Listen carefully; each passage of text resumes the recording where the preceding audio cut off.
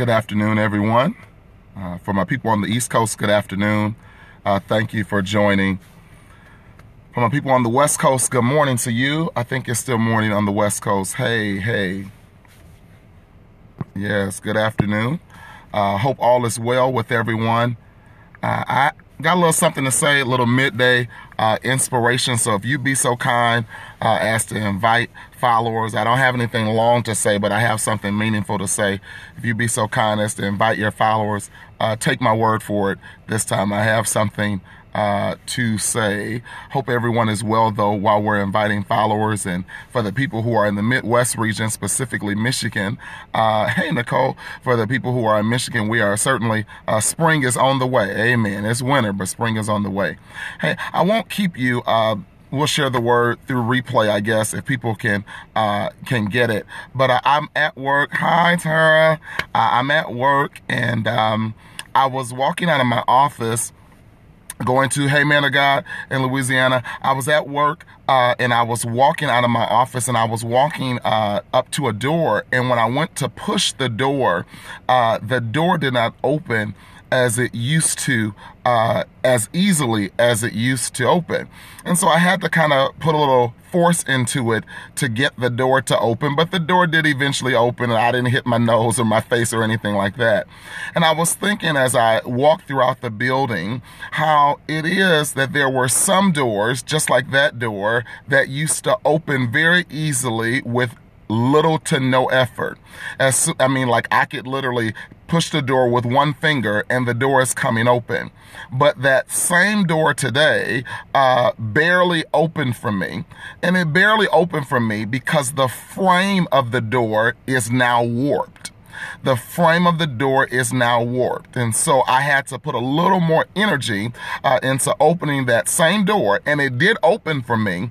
But if I were in a hurry, I might have injured myself. I might have bumped my face into the door. Might have been comical at first. Might not have been comical later on. And the Lord began to speak to me that very oftentimes when we do not properly discern the different seasons that we're in, that hey, from Arizona. Thank you, Prophet Brumfield, for inviting our sister from Arizona. Stay tuned. We got something for you.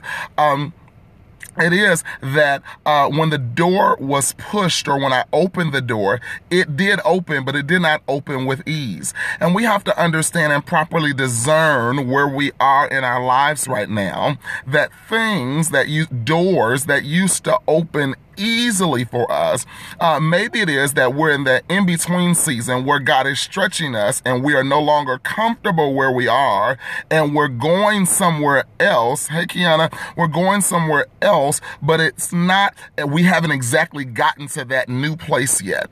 And this is what the Lord shared with me that I wanted to share with you, that he is opening new doors for us. And I know you've heard that before, but just stay tuned for a moment. He is opening some new doors for us. Now, I thought I could have gotten a few hearts there if anybody believes that he is opening new doors for you.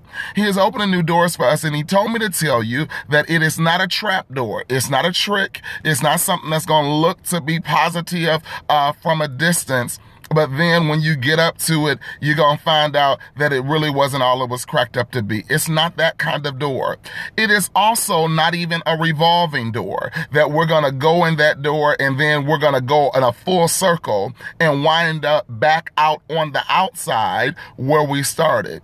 What he really told me is that he is opening a sensor door. You know, those sensor doors that as you walk up to it, you don't even have to do anything. But once the door senses that you're close enough to it, it opens for you. And so if you are sensing opportunity and sensing that there is an open door that's coming for you, then you got to know that the door is sensing that you're coming as well. I want to just encourage people not to be weary in well-doing. And I'm talking to myself just as sure as I'm talking to you, not to be weary in well-doing, because all of the promises of God in him are still yes and amen. And sometimes we get frustrated, and we get frustrated with the process. And anytime we get frustrated, frustration that goes unchecked leads to fatality. But in the name of Jesus, you will not abort your dream. You will not abort your mission. You will not abort your vision. You will not toss aside the promises of God in your life. God is bringing you before open doors where the frame is not warped. You don't have to do anything to it. You don't have to push a handle. You don't have to push a button. All you have to do is walk up to it. You're not going to bump into it. You're not going to crash into it. But as a matter of fact, before you ever get there, it's already going to be open for you. Because just as sure as you're sensing opportunity, opportunity is sensing you. Hey, be blessed. I'll talk with you later. It's going to be on replay, so if you didn't get a chance to invite your followers, they probably need to hear this word too, because we're in this together. And I love you with the love of the Lord. Let's make it a great day, and let's continue to anticipate open doors. Be blessed.